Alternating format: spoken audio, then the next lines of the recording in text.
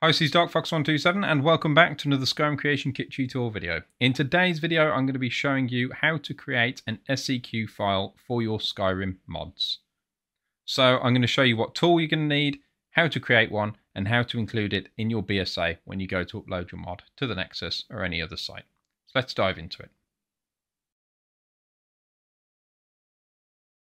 Okay, so why do you need an SEQ for your mod? Well, essentially without it, if you've got any quests that are set to start when the game's loaded up, so with the start game enabled tag, or if you have any quests with custom dialogue that need to load up when the game does, they're not going to work unless you've got an SEQ.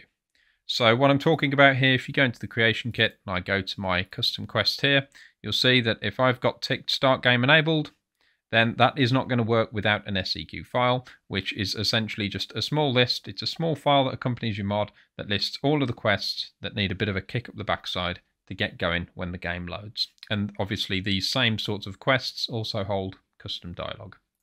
So let's go ahead, download the tool that we're going to need and create an SEQ file.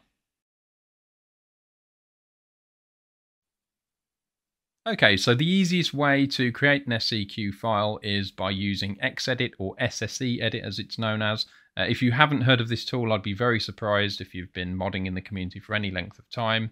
It's used for a great many things, and one of the things it will do is create an SEQ for you. So the first thing you need to do is go ahead and navigate to the mod page and download it. If you are using this with the old version of Skyrim, use the instructions on the mod page and ensure that you rename the executable to what you need. But let's assume that we're using this for Special Edition /AE. You go to the Files section, hit download, download again, and then it should download a zip file. So if we just open up my downloads folder and use something like 7-zip, WinRAR, even Windows Extractor, and just extract that to where it is. Go into it and it should have a folder for SEEdit 4.0.4. Might be a later version by the time you watch this. I'm just going to go ahead and cut that. Navigate to my Skyrim Special Edition main directory. Again, if it's old version of Skyrim, it'll be in here. In Tools for the old one, you'll see I've got xEDIT as it used to be known as. But in here, if I go under Tools, you may not have a Tools folder. You can go ahead and create one. It's just the cleanest place that I put it. And go ahead and paste it in here. I'm not going to do that. As you can see, I've already got it. But now it's available for use.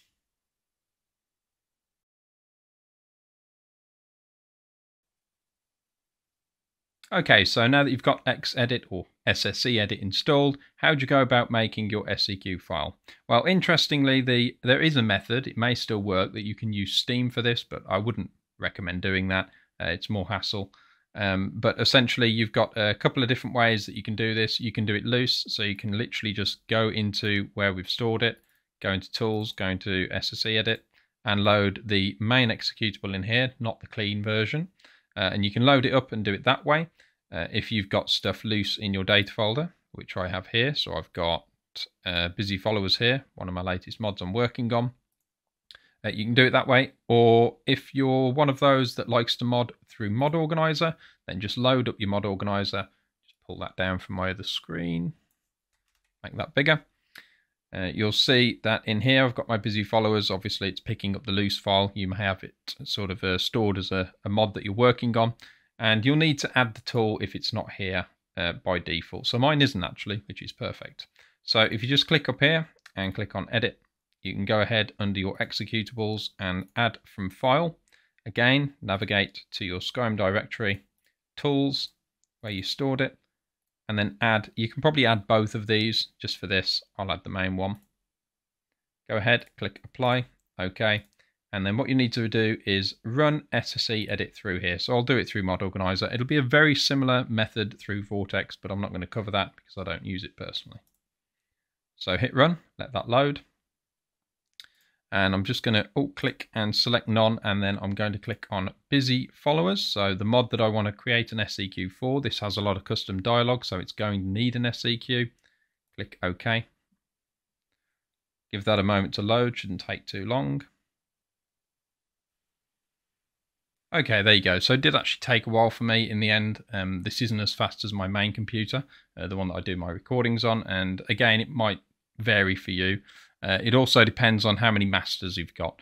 But essentially, once it's done it once, it tends to cache a lot of the information, and it's a lot quicker the next time that you load this up. So click on your ESP and simply alt-click, go down to Other, and Create SEQ File.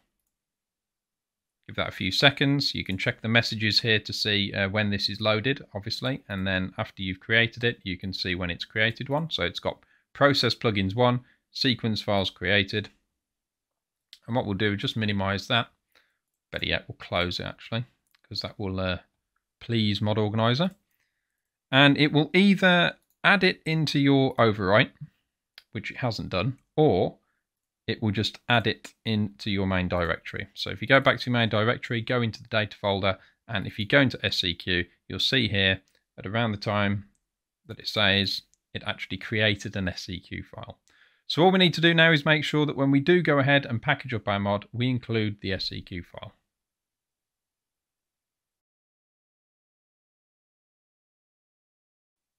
And that is just about it for another Creation Kit tutorial video. So I hope you found it useful. Please let me know in the comments section below. If you do want to know how to pack your mods up and make sure you include that SEQ file, follow my video that'll be on the top of the screen now. That will help guide you through. Otherwise, hit that like and subscribe button and the bell for notifications for future videos if you haven't already. Thank you all very much for watching, and I'll speak to you all next time.